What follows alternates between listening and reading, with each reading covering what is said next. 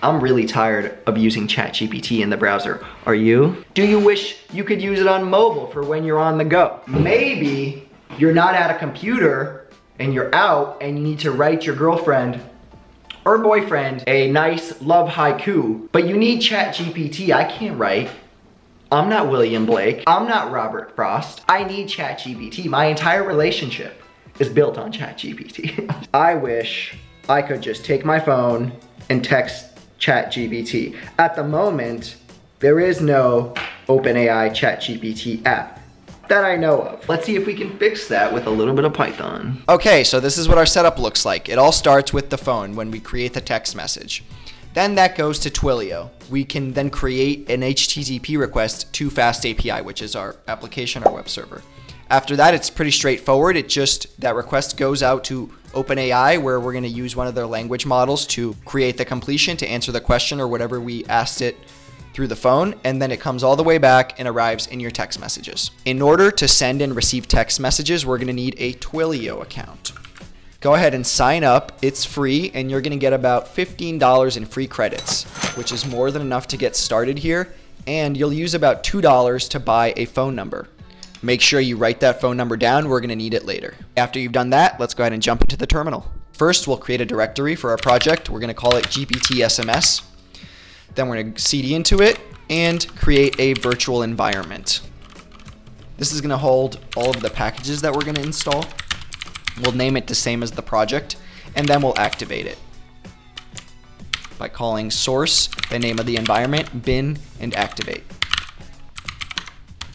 Now that we have a Twilio account, we can create our main file. Call it main. Also create an env file that'll hold our environment variables, more specifically our OpenAI API key. After that, we'll install some dependencies, pip install OpenAI, Twilio, as well as FastAPI. I'm going to include a requirements.txt file in the repository that goes along with this video, so that you don't have to do this manually. Instead, you can just do pip install -r requirements.txt and it'll all be installed at once. Let's jump into our project. In our main file, we can see that packages are being imported, notably FastAPI and Langchain, which we'll use down the line. Then we're importing our OpenAI API key and saving it to a variable. We'll instantiate FastAPI and save it to a variable called app. We'll then create our post endpoint with a path being /GPT. Now let's take a closer look at this definition here. What is this form? It's a strange syntax, but basically we need this because our data is coming in form fields. And this way, the data that comes in, which has a special encoding, which is different than JSON, is going to be read correctly by FastAPI. Then we're gonna go ahead and define our chat model by calling chat OpenAI from Langchain and passing in the model that we want to use. Feel free to use a different model if you'd like. We'll define our prompt template, which will take one input variable called, guess what, input. We'll then create the chain that takes the input, formats it, and then sends it to the language model. We can then run it here with chain.run and save that output to a variable. I want to mention that we're using Langchain in this project because we can now extend it. If we were just using OpenAI, we wouldn't be able to add memory, add access to a vector store, add agents. We can basically create any kind of custom chain we want at this point. We'll then use a utility from Twilio that allows us to respond to incoming text messages with XML, and we'll wrap the output from our LLM chain with it and then send it in the response. A cool feature we get for free with FastAPI is this really nice Swagger UI where we can inspect our routes and even try them out. Finally, we'll tell Python that if this file is ran, we'll want to start our Unicorn server. Now, if you were looking closely, you may have noticed that we're running this locally. It's not on the internet. So how is it going to work? Well, to figure that out, we need to learn a little bit about webhooks, Twilio, and ngrok.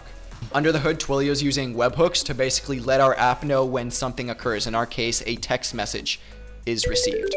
When the text message comes in, Twilio basically makes the HTTP request to the URL that we put in the webhook configuration.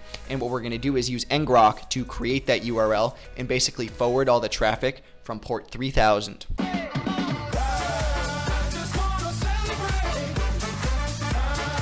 Once you've got ngrok installed, you're going to go ahead and go to your terminal and run ngrok http 3000, which is the port that our server is running on. It's then going to give us a URL that we're going to want to copy. Once you got that URL, you're going to go into your Twilio console, phone numbers, active numbers, into the messaging section.